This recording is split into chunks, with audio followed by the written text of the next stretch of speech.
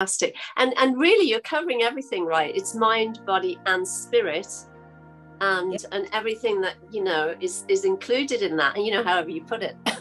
The mystery of that, the expansion of that, you know, everything, every single aspect of life, of one's life, both inner and outer, which is really remarkable, because I don't know anybody else who's doing this, quite honestly. Yeah, thank you. And it's, you know, it's little things. Here's an example. Yesterday we were out at a street festival, and we bumped into some friend of ours that at that festival, and she had a booth there, and she had this, if you could see this ring. You can see it, but you're not really holding it. Yes, I can see it. I can see it. Yeah, So, it's like a smiley face, right? It's a smiley face, and it's the color yellow, which is my favorite color. And I saw that and thought, oh, that's really cool. So I'm wearing it so the smiley face, I can see the smiley face. So it's backwards for other people, but for me, I see it.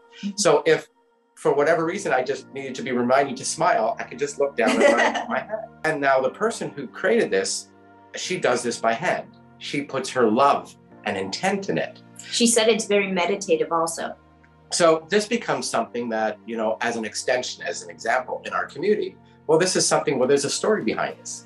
And who is that person who's designed it? What's she all about? You know, what is her mindset? Why did she create these things? And is that something, if someone says, well, you know, that's a great reminder, and then they could click on a button and they can get that. So it's to give people the tools that can help them along the way. It's one thing to just give someone an aha, but you've got to, what Minnie was saying, reinforce that aha. What kind of action steps? So if someone, for example, wore this ring, well, if they wore it every day for 30 days, how do they feel?